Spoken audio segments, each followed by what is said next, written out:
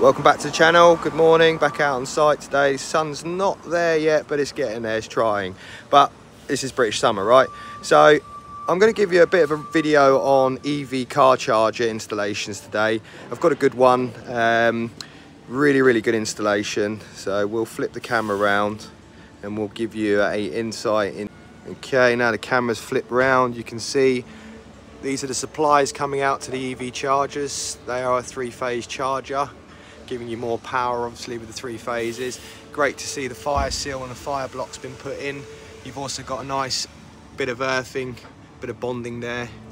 And then obviously the cables are really nicely dressed in there. You can see that straight away. They took a bit of time and consideration with that.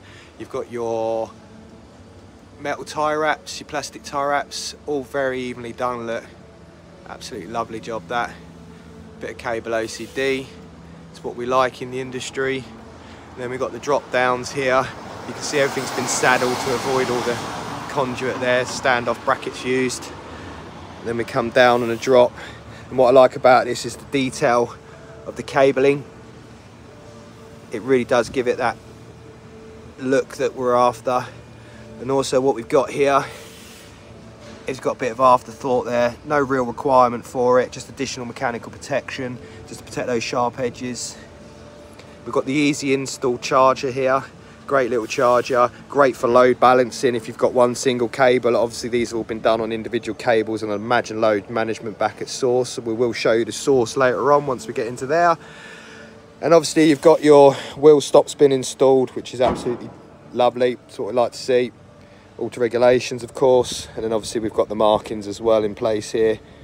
It's exactly what you want to see. But I'll give you a quick rundown along the cables just to show you how neatly this has been done. Mind the trip hazard here. This one's in use. Great to see it's been used already.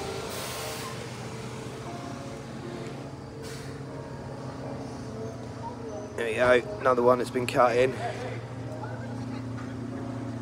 Keep that cable consistency going, which is absolutely lovely. Great to see.